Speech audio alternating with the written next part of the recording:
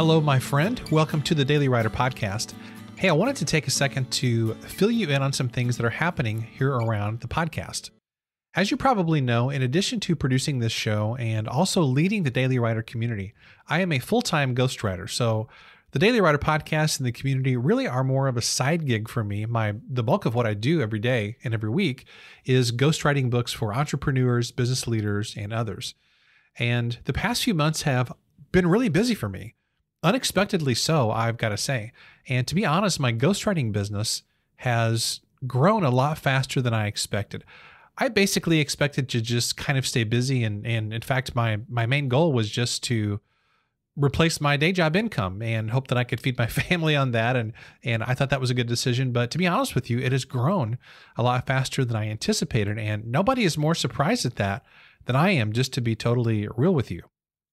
Well, I thought I was pretty well packed for the next few months. So I've got several book projects I'm working on, and I'd kind of planned out the next few months of my work life.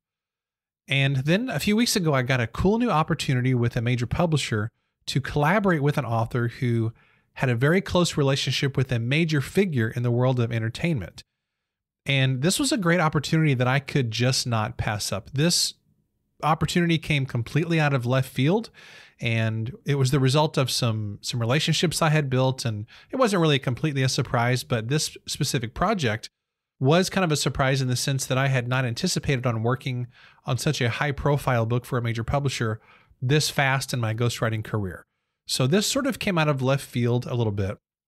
And to adjust for this book and the time needed to work on it, I am putting pause on creating new podcast episodes for the next few weeks while I focus on getting about half of this book drafted. And I'm going to be back on Monday, January the 3rd with new podcast episodes. Now, in the meantime, until then, we're going to be featuring best of episodes a few times a week, including solo episodes and some great interviews that maybe you have missed the last few months or the last year or so. And because the Daily Writer is a daily podcast, there are many hundreds of episodes in the archives. So unless you religiously listen to the Daily Writer every single day, and there are some people who do that, and if you're one of my daily listeners, man, I just appreciate your time and attention so much. It honestly means the world to me that there are people who listen to this podcast every single day to kind of kick off their workday, and it just kind of blows my mind. And it is such a massive honor to be part of your writing routine and part of your success as a writer. That really does mean the world to me, and I'm completely sincere when I say that. However, if you are one of the listeners who has not listened to every single episode, chances are pretty high that there are some great episodes that you've missed over the last year or maybe even the last few years. So you don't need to go searching the archives for these best of episodes. We're going to be sharing the best of the Daily Writer podcast here over the next few weeks. And again, that includes solo episodes as well as interviews. Now, I'm always looking for the teaching opportunity in every situation, and this one is no exception. And here's what I want you to take away from this experience. You know, sometimes you've got to hit pause on good things so that you can focus on other priorities for just a bit. And that is totally okay. I'm going to be totally honest with you.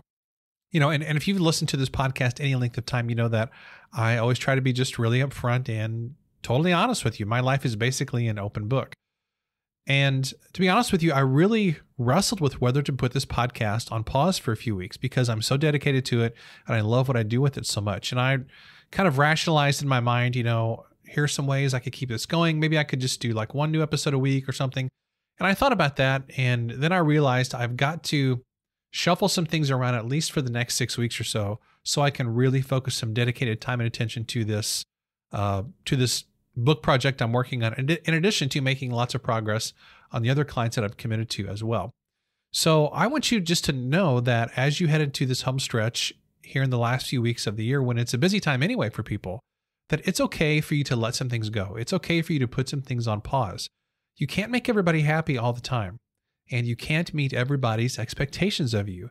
It just isn't possible unless you're able to somehow clone yourself, which I'm sure that technology exists out there somewhere, but I'm not sure it's something we want to be taking advantage of anytime soon necessarily. So for the sake of your sanity and your mental health, I encourage you to take a look at what you're committed to and evaluate what you're currently doing and see what you can pause or maybe even altogether eliminate so you can focus on your most important writing goals. Writing doesn't get done by itself. It doesn't happen by accident.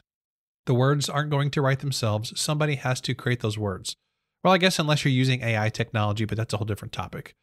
So anyway, that's what's happening here around the podcast for the next few weeks. I so appreciate you listening.